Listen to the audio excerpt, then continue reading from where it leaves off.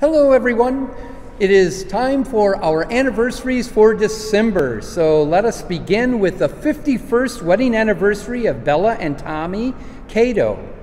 And then we have our 49th wedding anniversary of Alex and Judy Joby from Pennsylvania.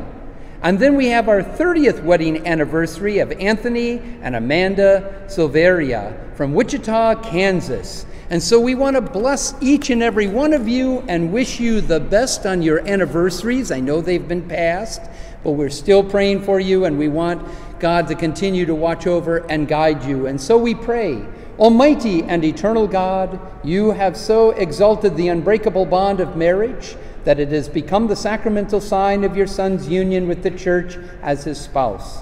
Look favorably on these anniversary couples that you have united in marriage, as they ask for your help and protection.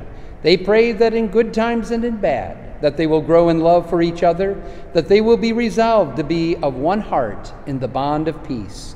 Lord, in their struggles, let them rejoice that you are near to them. In their need, let them know that you are there to rescue them. And in their joys, let them see that you are the source and completion of all that is happy.